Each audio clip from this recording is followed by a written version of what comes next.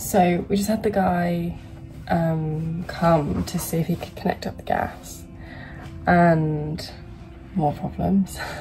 He can't do it today because the whole old pipe needs to be replaced.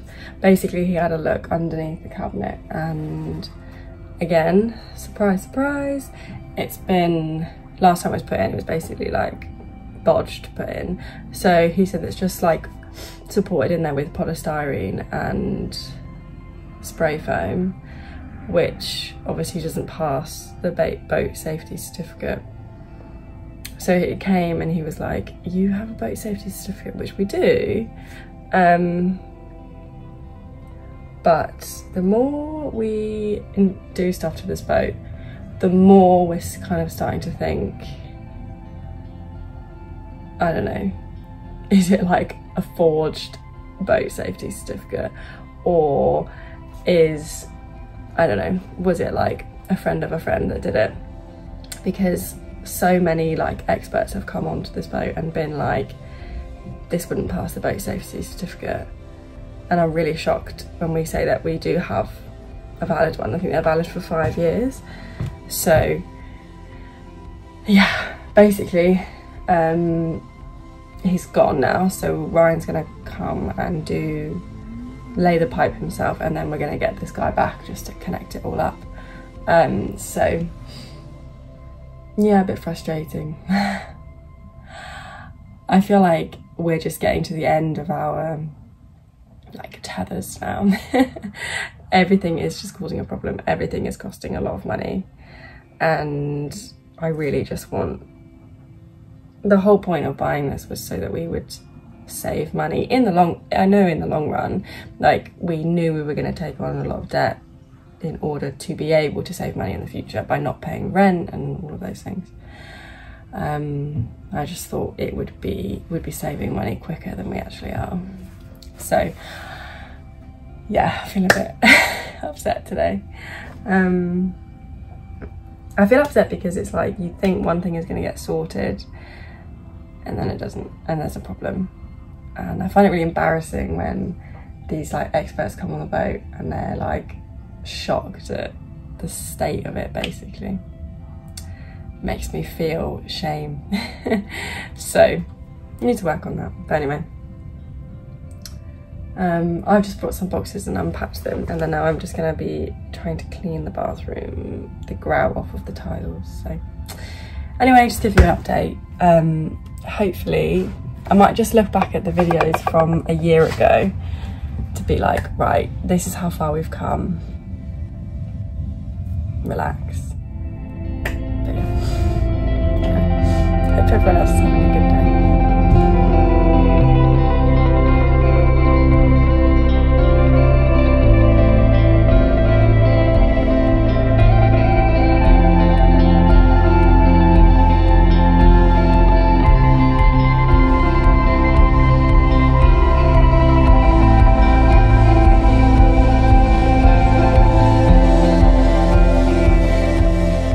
I just thought I should probably do it before and after, if I can manage to actually clean them. We'll see. So this is what it looked like before. So literally grout everywhere. Covered, and the floor as well. Hopefully I can get it clean.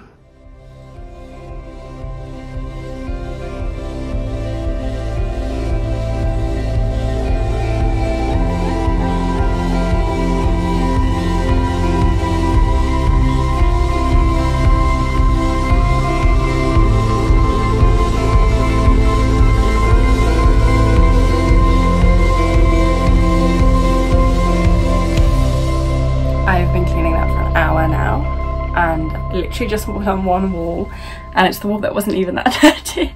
I thought I'd build up to the really dirty one, but have a look. I don't even know if you can tell that I've done anything. Looks, I don't know, it was clean before, I guess, but it wasn't. There was lots of bits everywhere, but I think it looks all right. So I'm gonna go get some lunch now because it's midday and I have to eat, otherwise I'll fall over. And then I will continue, and hopefully I don't think I'm going to be able to do the floor today, but if I can try and do the wall, I will feel happy. 2 hours of cleaning. Can you tell? I've done the bit above the it's getting there. Oh look, you can see how dirty that is. I am so hot. It is roasting on there, and literally I've been scrubbing for 2 hours. I'm actually quite proud of myself. I'm gonna get some water, and then it'll hopefully be another hour and I'll be done, maybe. I'm totally torn because weirdly, now that I'm into it, I'm kind of enjoying it. I wouldn't say enjoying, I'd rather not do it. However, it is quite satisfying that all the grout is coming off and it looks quite nice. But I've scheduled in my mind about 3 or 4 hours of work today, and it's 2 o'clock.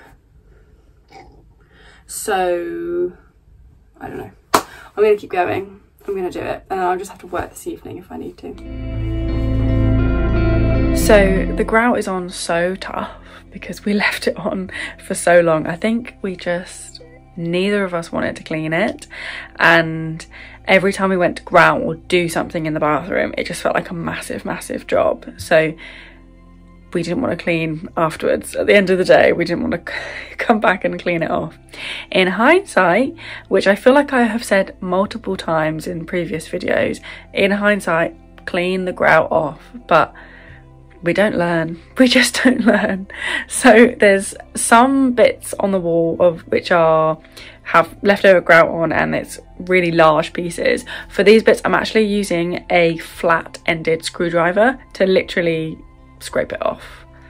It's not damaging the tiles at all, which is great, but I'm using the flat-ended screwdriver just to literally chip off the really big bits of grout, and then a small wire brush just to brush off any bigger pieces, and then I've just got a normal cloth which I'm literally just holding between my finger and thumb and scrubbing, using like my knuckle basically to literally rub any kind of residue of the grout off of the tiles. So far it is actually working.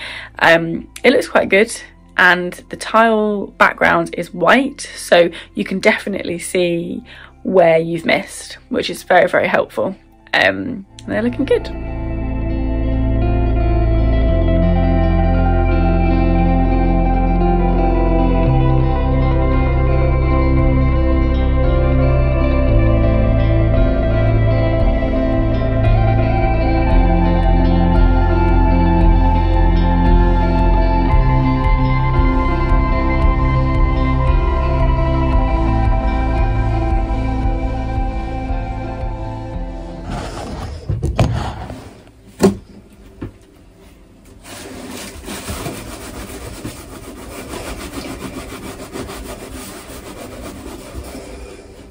The only reason I'm doing this now is, I said before that I'm enjoying it,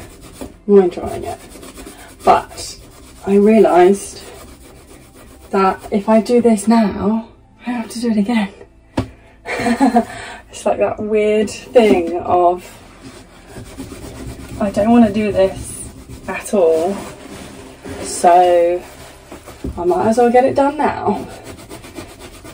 Because we're going to be hopefully moving, we're not moving on permanently on the weekend, but moving a whole load of boxes, like 2 full carfuls I think, of stuff over, so that then the following Friday we can just bring the last bits and pieces over, and then that's it. Then we're going to be living on the boat. Ah, scary.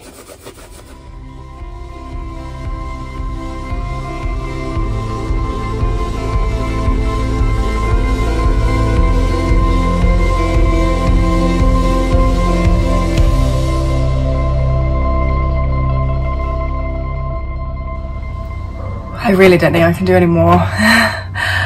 I've been scrubbing it now for 3.5 hours and I think I'm done. It's just like the bottom row to do, but I'm exhausted and my fingers are like red raw. Eesh. Looks much cleaner though. Can't even notice those bottom rows, but it's the two, like 2 tiles at the bottom that need to be done. Oh my gosh, I stayed and I finished it. I had a couple of biscuits and I got a second wind. It's getting there. I haven't done the floor and I haven't cleaned the shower tray. But that is all I can do today. So I'm sorry that today's video has just been you watching me clean. But that is a very good job done. And a job that I did not want to do. And I have a blister, can you see that? I have a blister on my finger from scrubbing. Can you see? Maybe. Anyway, that just proves how much scrubbing I've done. And even though it's sore and I'm exhausted, I don't have to do it again. I'm so happy that job is done. So just need to do the floor now, clean the shower tray. I do need to grout the tiles. Yeah, and then that bathroom will be done. And then do you know what I want to do? Never step foot in there again is what I want to do. But anyway, there we go. We've also got some pictures here, paintings that are ready to go up. Just need to decide where they're going to go. We'll see. Next, we might film moving day, but there we go. So this weekend, moving boxes on. See you later. I'm getting towards the end of the edit and I actually got a little bit emotional when I edited together that little montage of the clips of videos from about a year ago. It was probably a little bit less than a year ago, but even so, it just shows us how far we've come. I don't think either of us realised that taking on this project, we would get this far. I also don't think that we realised that we would actually strip the boat back as much as we did. You can see in the little clips, we literally stripped it completely back. So you can see the steel at the base of the boat, which I think was a little more extreme than we anticipated. Originally, we were just going to replace the kitchen and this is what it turned into. But we've learned so much doing this project. Physical skills and also learnt about each other and ourselves. But in terms of skills, like we didn't even have a hammer when we started this project. And I feel like we've come so far. We're still learning. We are always going to be learning. I don't think we will ever know half of the amount of stuff that is available to know about a narrowboat, but we are getting there.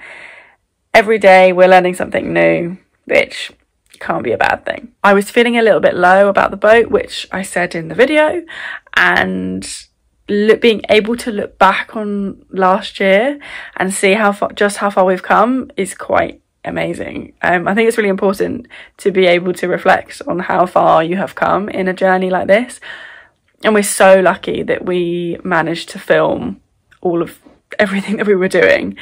So thank you if you've come on this journey with us. It's quite amazing if you've been here for a whole year. And if you're new to the journey, there's lots to come. If you didn't know, we have a hole in the boat which needs to get sorted. That will be upcoming hopefully in the next year if we can afford it. And actually in next week's video, we are moving on board the boat permanently, which is so exciting. So next week's a big video, but otherwise, thank you for watching this week's and we'll see you next week.